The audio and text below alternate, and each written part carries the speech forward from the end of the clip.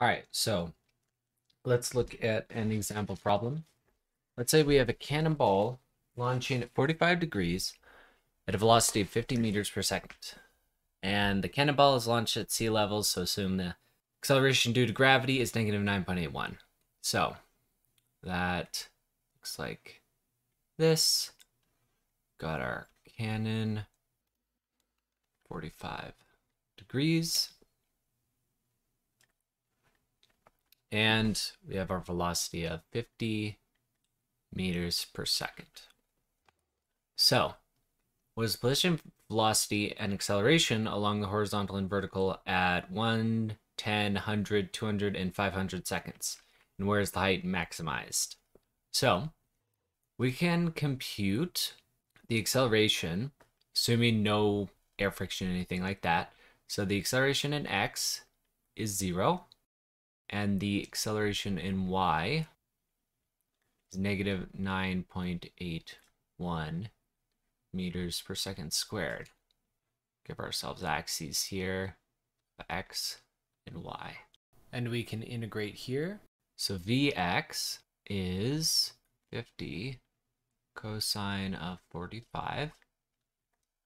And Vy is negative 9.81 t plus 50 sine 45.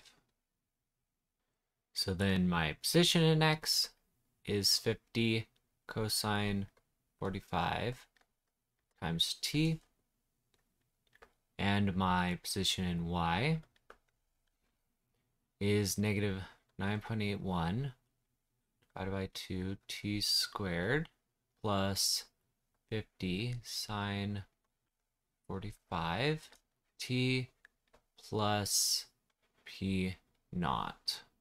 And assuming I start at a height of 0, that's going to be 0.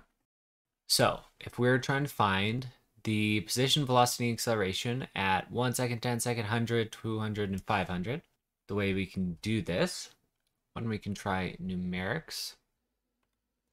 2, we can look graphically. 3, we can do symbolics.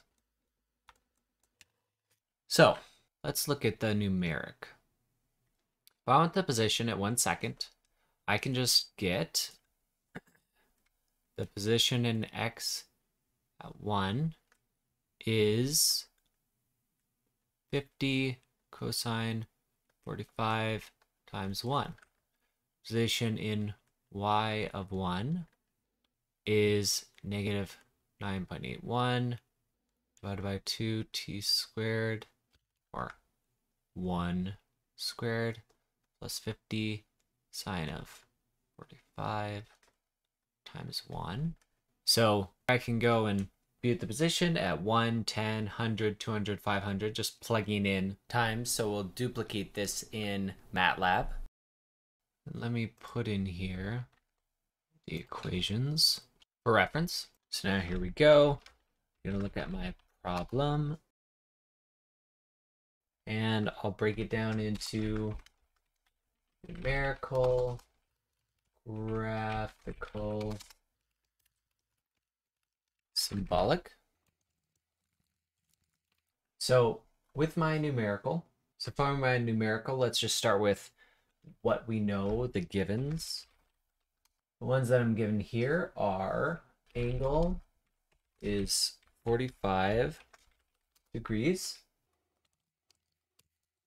Velocity is 50 meters per second. And then g is negative 9.81 meter per second. So with that, I now have times of 1, 10, 100, 200, 500 in seconds. So using our equations to the right here, we can say a x is 0, a y is negative 9.81, but I want to use my givens, so g, and this is meter per second, as well as this So keep track of units. Velocity in x is velocity times cosine of angle in meter per second. The velocity y is g times t plus velocity times sine of angle, again in meters per second. The position in x is the velocity in x times t plus the initial position, 0, and the position in y is g over 2 times t squared. And because I'm done with matrices, I'll go dot to the power plus loss times sine of angle times t plus 0. And these are both in meters. So now I've got the equations, and if I were to run this, I'd need to replace each of the t's with time. So I can pull up this, t times, replace all, save me some time, run it, and yeah, we got times 110, 100, 200, 500. So what was it we were looking for? We were looking for position, velocity, and acceleration along horizontal and vertical at 1 second, 10 seconds, 100, 200, 500. So to get those, let's say A X answers is zeros, 1 row and 5 columns, because it's 0 for each of those times. A Y answers is a Y times ones of 1, 5. Then my VX answers is ones, 1, 5 times VX, because again, it's the same across the board, over VY answers is the first one that's a function of t. So this will just be Vy, because it'll be a constant added to a scalar multiplied by a matrix. And then Px answers is also a function of t, so we just get Pt. And Py answers is again a function of t, so Py. Now I could pull up Ax answers, and I get the answer for each of these times. 1 second, 10, 100, 200, 500. So there we go. We're able to calculate that. And now we want, where's the height maximized? Well, I can check by feeding in a variety of times. And I'll start at time 0 and just go in increments pretty small so that we can get a pretty close maximum in numerically deriving this. But let's say I'm going to assume it goes to its peak in less than 100 seconds. So now I can do times 2. And really, I just need Py. I'll only grab that one. And switch to times 2. And then max, or height, equals max of Py. That'll be height time of. And I'll double check with doc. So it's mi, where the new one, the I is the index. So did I put this correct? Yes. Height, this would be index of height. And the time of height would be times 2 of index of height, right? Because these are correlated. We have the times that correspond with these heights. So I need to find at what point the height is maximized. And I can plug that into times 2. And that will give me the time at which it's reached the maximum height. So if I run this, The index of height, I don't super care about, but height is 92.2574. Okay, that's the height that it's maximized. And the time of height is 4.34. So at 4.34 seconds, approximately, it's reached the top of its trajectory. So now I can do graphical, and I could start this out and approach it the same way. I can just plot times 2 versus my py. Okay, and you can see it drops off pretty fast. So by about 13 seconds, it's already reached below sea level. So we'll just pretend that it's able to keep falling down through the water to see the heights further down, but this is the trajectory in any case. And I can look at, if I zoom in right here, my height somewhere right around here, 92.09, and this will be more accurate, but I can use a plot just like I could use the function, and I could just zoom in and find closer to the exact height. Just incrementally get closer and closer.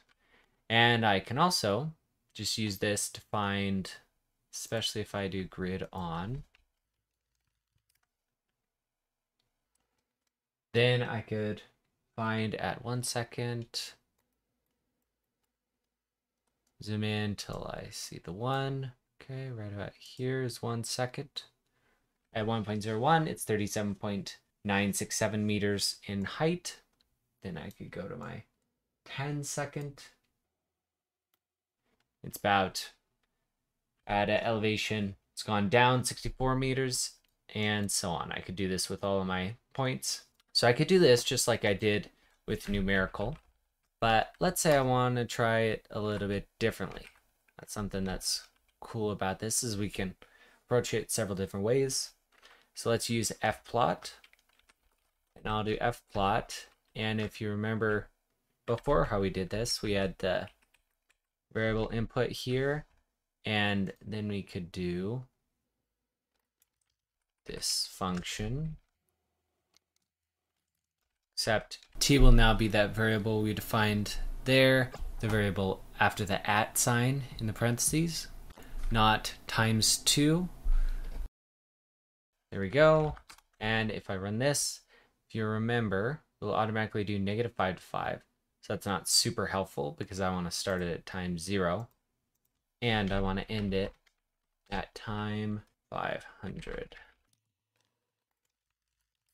Oops. Okay, so there we go. We have the trajectory from 0 to 500 seconds. So, of course, let's label. This would be time in seconds, or brackets and shorthand, y label. This will be elevation of ball over time. And then title, trajectory of ball. So I can pull up numbers from this, and fplot, it'll automatically pick increments. It'll handle some of the nuance there so that I can focus more on looking at specific times and looking at the maximum and stuff like that. And now that's graphical. What about symbolic? Well, with symbolic, I can do sims g b t angle. All right, and you may have noticed, but this is why it's really key to keep an eye on units. So this is the angle in degrees. And the problem with this is sine and cosine take radians. So I need to convert this into radians, just like that. And now if I update this, this will give me a different value, but this will be the correct height because I'm actually plugging in radians into this. So update this to radians, and all my other units should be correct. So very key when you're working in programming in particular, it's easy to lose track of that. So there we go. We run that again. That's the actual height, and that's the time of height. When I run the graphical, trajectory of ball over the height. So that's compensated for the angle being in radians correctly there. So now I've got my sims, and I can create equation AX, and this is 0, equation AY is G, equation VX is equation AX times T plus V times cosine of angle. Equation VY is equation AY times T plus V times sine of angle. And one thing I always like to do to just keep in mind if I'm using cosine and sine, right, is if this is 0, cosine is 1, right? So if my angle were 0, would it be the full velocity or would it be the 0 velocity? And in fact, if the angle were 0, it would be all in x, right? So that way I can just do a quick check in my brain. Am I using cosine and sine correctly? So now I can do equation px, and then this will be the t squared. And because we're doing symbolic, we don't need to worry about the dot caret, right? That, and then this times t, and then plus. And in order to get this more generic, we do px naught, which is just shorthand for the initial x position, and equation py is equation ay times t over 2 plus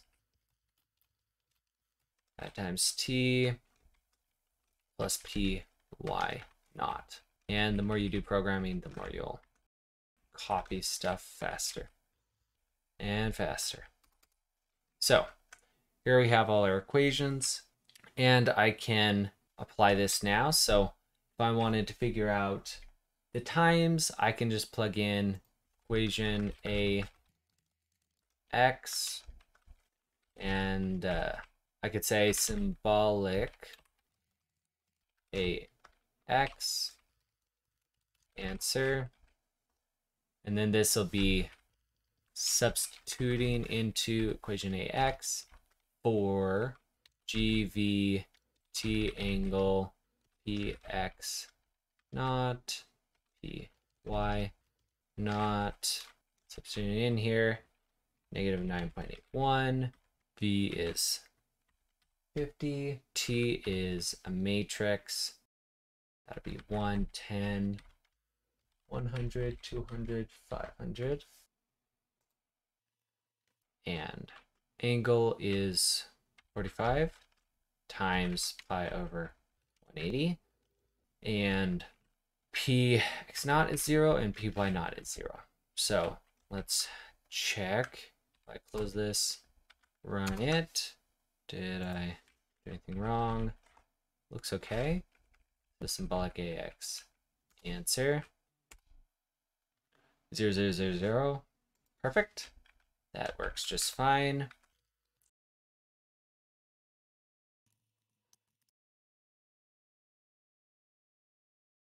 So equation px.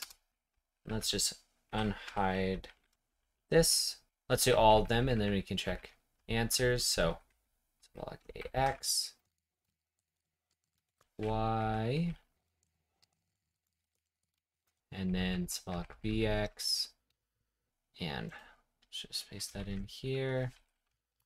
HAX with BX. They saw it should be 2 of them. And PX we got, and PY we can do PX with PY, place all, escape, copy this, and put it back here. So that lets us compute that, and as you can see, it's caught these complex with the zeros. It was fine, but it likes it in a different format than might be most helpful for us. So I will change all these to double.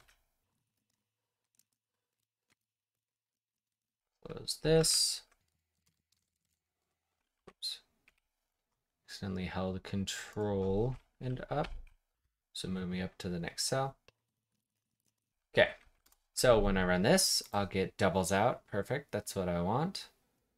And now if I check against AX, or let's check against PY answers. I've cleared it. So let's run this again, but not clear the variables. So now PY answers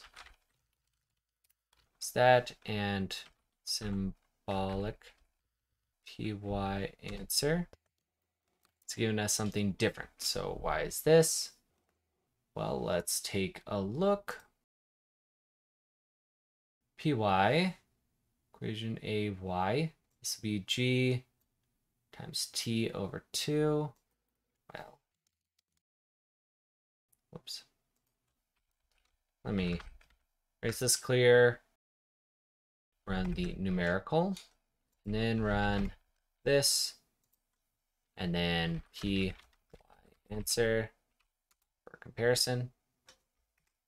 And indeed, that is what I want. So as you can see there, now they're the same. So when I'm able to correctly type out my equations, all of the approaches will give me the same answer, but there's different advantages like this. In this case, if you didn't create the symbolic for G, then you could just plug in negative 9.81 here. But yeah, so you'll also notice equation AX is 0. It's not a symbolic, but it works perfectly fine when you use subs to put it in there. So that's a good thing to know. If you did have several sets of equations and one was constant, you would be able to plug it in with subs just fine. But yeah, so all these different approaches work just fine. You could even use fplot on symbolic py or equation py, and I don't want it. Negative 5 to 5, so 0 to 100. It doesn't like that. Why is this? Equation py. It has too many variables. It doesn't know what to plot over. So I'd have to subs in for py, all but the time, and then it could plot over the time.